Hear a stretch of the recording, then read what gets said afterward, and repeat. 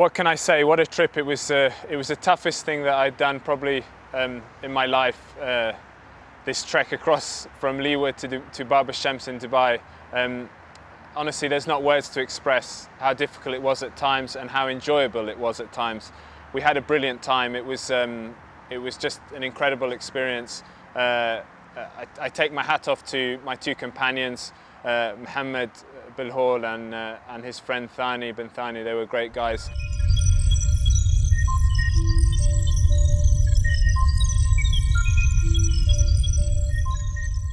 I found it an incredibly tough trip. It was one of the hardest things I've ever done.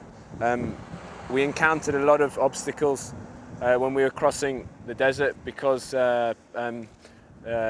there's fences and obstacles in the way. They have a lot of nature reserves coming out of Liwa, so that increased the distance incredibly. We couldn't go directly in the direction we wanted to as the GPS, so we had to go and increase a lot of the distance.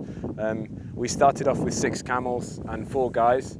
The Sudanese guy who looks after the camels had to return on the 3rd or 4th day, and then just yesterday, very sadly, my cousin had to return and pull out because he had got an infection in his leg, and his leg had swollen and he could hardly walk, and he's a very tough guy and he tried to push it, but it was very sad. But he's well and good in hospital and we miss him, both Thani and I.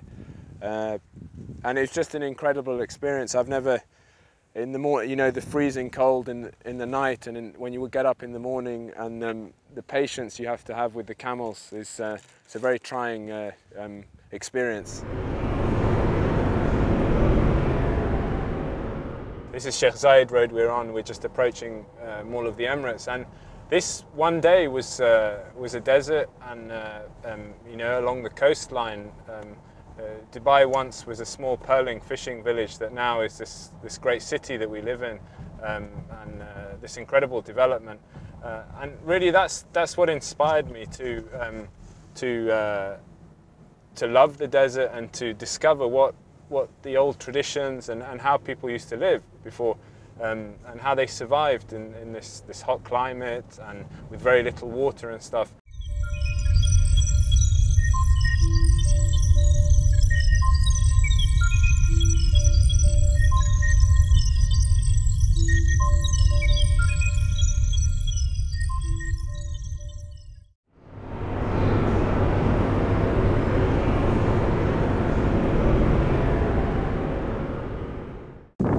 السلام عليكم. كيف الحال؟ زبون ولا نوق؟ شو كل شيء موجود ها؟ غينا قلايص.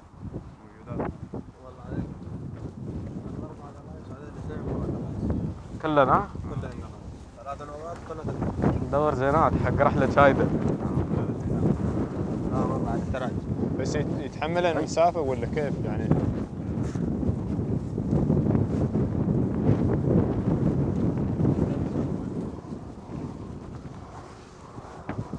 انا اخذ حق كل واحد 200.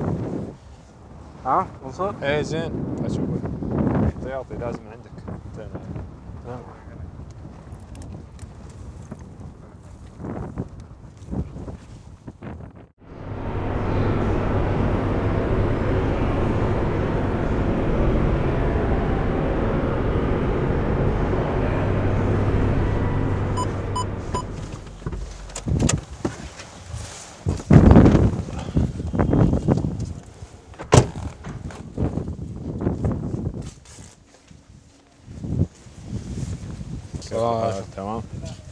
عندك شيء خرج؟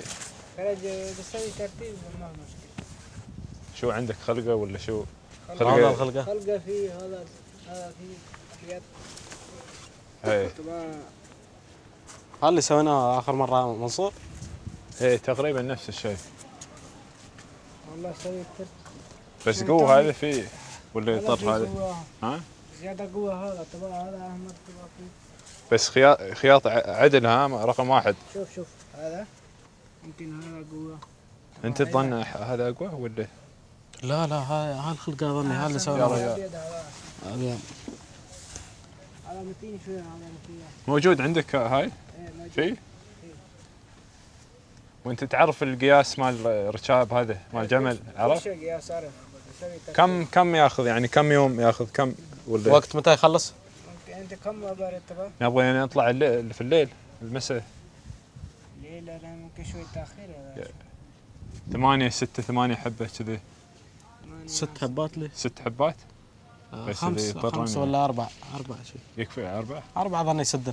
ما في مشكلة. 4 يسوي ترتيب؟ بالليل يسوي ترتيب. تقدر ها؟ اقدر.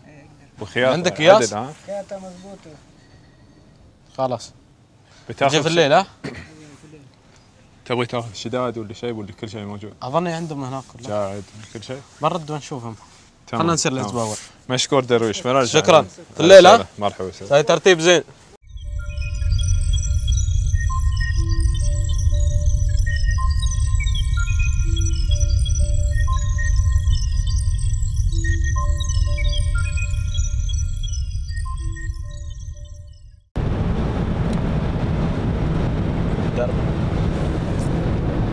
السائق ثاني بن راشد.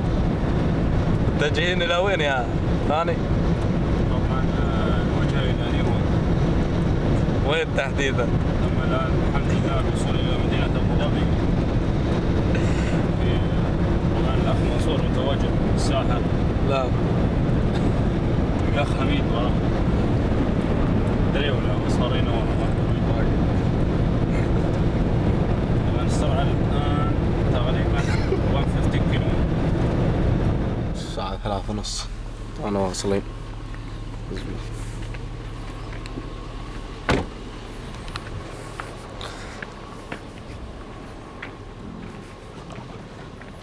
صباح رباح ها؟ صباح رباح. يا الله مولا. حياك الله.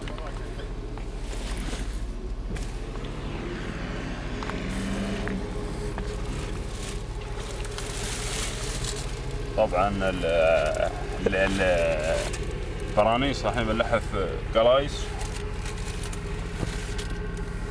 التل كيلو خلف. اها والتل الصغير